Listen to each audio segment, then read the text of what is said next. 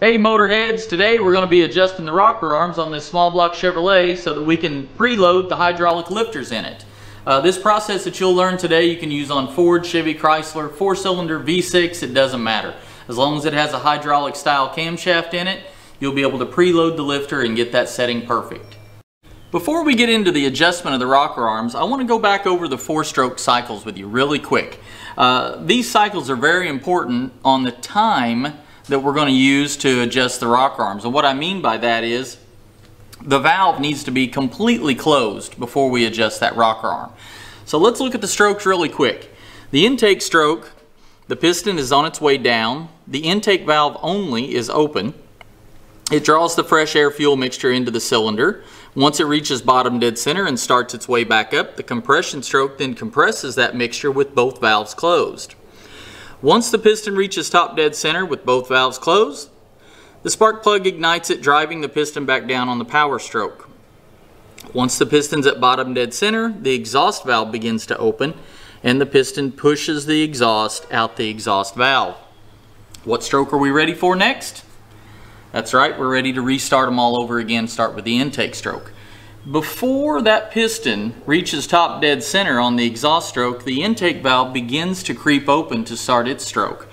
During this time, both valves are open slightly, depending on the cam.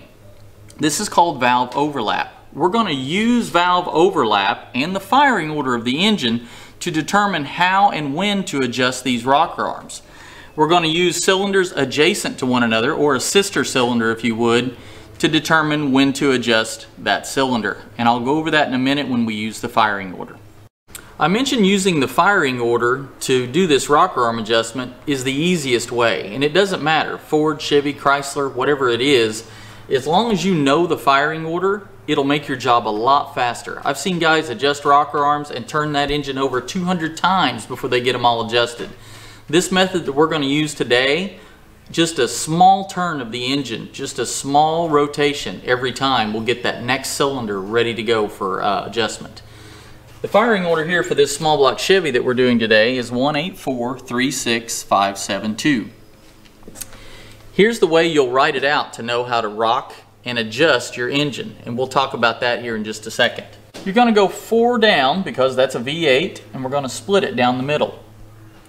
We're then going to start with these, the last 4 of the firing order, and start over here. This is the cylinder that we will rock in order to adjust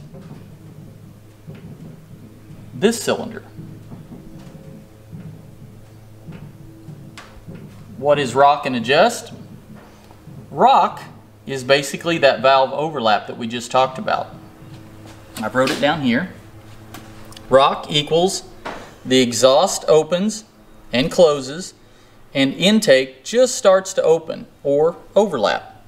Adjustment would be to remove all loose lash and tighten an additional 3/4 turn on the nut of the rocker arm to preload the lifter. This is the lifter that rides on the camshaft, and if I put the push rod in it, you can see the center of the lifter collapsing. Now, it will only collapse until oil pressure from the oil pump pumps this lifter up through these little holes on the sides, and the block has corresponding holes to hydraulically pump this lifter up and take out the lash between the rocker arm and the tip of the valve at all times. If you have a solid lift cam, or if you're working on an engine, like I know a lot of people will redo their 4-wheeler engines and set the lash on those, you would actually use a feeler gauge between the tip of the rocker arm and the tip of the valve and adjust that lash to a certain specification. These are hydraulic, so we'll be setting or preloading that lifter by tightening the nut on the rocker arm to push the push rod down in the lifter in order to get that small cup off of that retaining wire located on the inside. The rocker arms we're going to be using today are by SBI. I'll show you how to install those. The first thing you want to do though is make sure all your push rods on the inside of the engine are in the center of each lifter. Once you've established that, you take the rocker arm, place it over the stud. Then I usually add some lubricant to the bottom of this rocker ball, either white lithium grease or a good engine lubricant.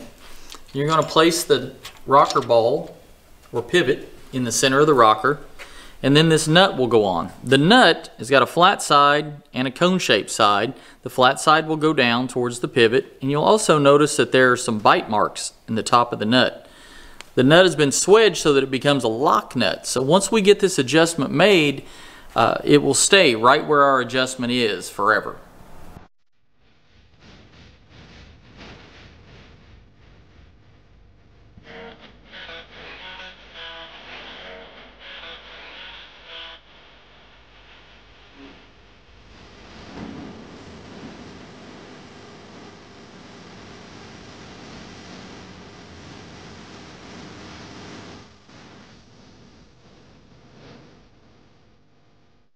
I've labeled the engine with tape so that you can see what cylinders are located. Cylinder 1, 3, 5, and 7 on a small block Chevrolet I know are on the driver's side. 2, 4, 6, and 8 are located on the passenger side. Your engine may be different and it may have a different firing order.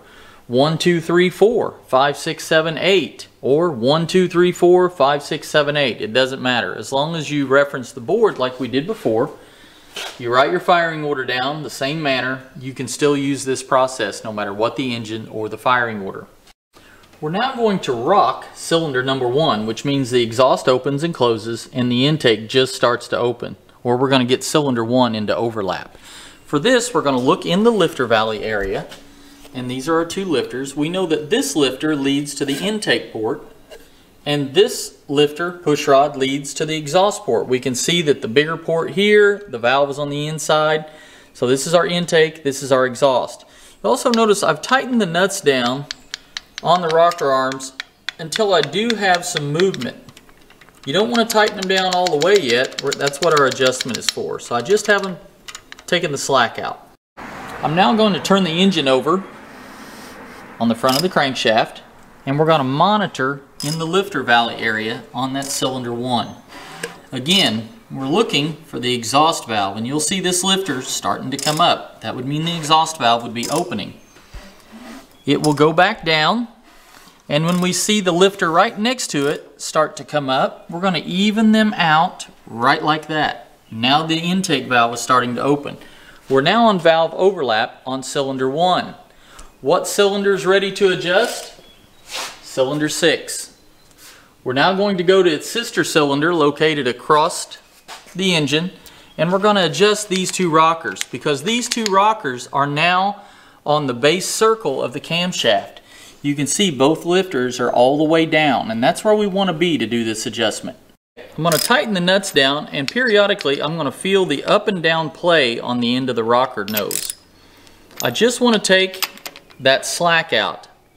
I do not want to preload that lifter or push that push rod down into the center of the lifter. I'm just getting it right there to that point. Now don't be fooled by the side movement. I could continue to tighten this nut down and you would still be able to move that rocker arm side to side because the plunger in the center of that lifter is very weak. The spring is. You can see me moving it right now. That movement, if we look on the inside, is the lifter moving away from that clip that we talked about earlier. So right now I just have that slack, all of what we would call the lash, removed from this valve train. Once you're at that point, you'll place your ratchet on here to where you can make 3/4 of a turn. This would be half, 3/4 would be lined up directly down this way. I did an additional 3/4 of a turn. Let's look inside the lifter valley now. And you can see that our plunger in the center of that lifter is not touching that clip. We don't want that clip to be touched by that because it could come loose on the inside of the engine. So this is our lifter preload. I can now do the rocker right next to it. I can adjust the exhaust. And there wasn't any certain order. If I wanted to adjust this one before this one, it doesn't matter. But we know that both of these are ready because we did our rock and adjust sequence. Right there. Now I'm going to do the 3/4 of a turn. There's half, there's 3/4. And I always look back in the lifter area and make sure that that plunger is not touching that wire. and that I have some good preload on the lifter. In other words, some lash to fill up with oil. All right, what do we do next? We're going to see what next cylinder is up to rock. Cylinder number 8 is next to rock or to get into overlap. Now I want you to notice how much I have to turn the crankshaft before we're ready to adjust 2 more rockers. All right, here's cylinder 8, and the exhaust valve is already open, so it's going to be closing and the intake valve will open. So I'll start rotating, and right there, that was it. So just a slight amount of turning, and now cylinder 8 is in overlap. Which one are we ready to adjust? According to our chart, we're ready to adjust cylinder 5. If we look in the lifter valley area, cylinder 5 is definitely on the base circle. We're going to adjust these 2 rockers and move to the next. Now we're ready to rock cylinder 4 and adjust cylinder 7 according to our chart. I'm going to show you on the front of the crankshaft just how little movement that takes. The exhaust valve is closing and the intake valve is starting to open. That's all the more we had to rotate the crankshaft in order to be ready now to adjust the 2 on cylinder 7.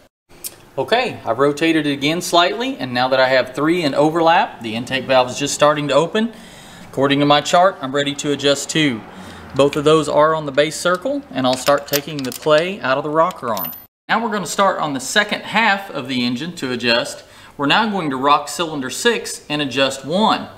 You'll notice that cylinder 6, when we get to the engine, is the one that's already been adjusted previously, so all of our rockers that we'll be putting into overlap now and lifters are going to be previously adjusted.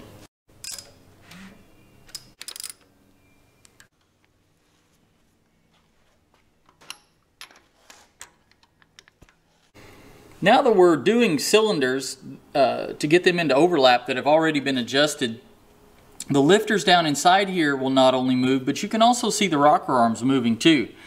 So this is cylinder 5, getting ready to adjust 8, and you can see that this intake rocker just started to move. Now we'll adjust 8.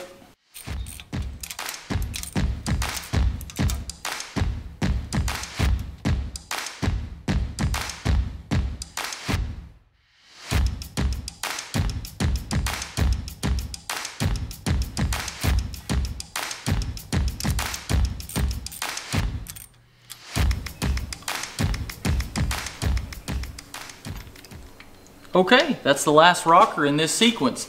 Now we're going to go back, start at the beginning. We're going to rock 1, which should be ready to go. And we're going to look at 6. We're just going to go back in and double check, or as I like to say, so I'll sleep better at night, knowing that when I button this engine up, that everything is perfect. We definitely have that adjusted correctly. Now I'm going to rock 8. And check 5. Definitely off the wire, still have some spring load or some hydraulic room for that lifter. Rock 4. And check 7. Rock 3. And check 2. Rock 6, should be ready to go. And check 1.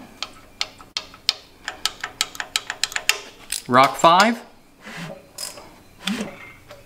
and check 8. Looks good, off the wire there. Rock 7, and check 4.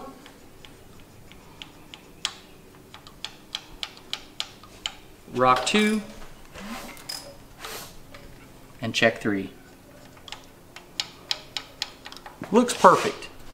Okay, we're finished up with the engine, and like I said, it doesn't matter. Ford, Chevy, Dodge, whatever the firing order, write it down, split it up. You should be able to adjust your hydraulic lifters.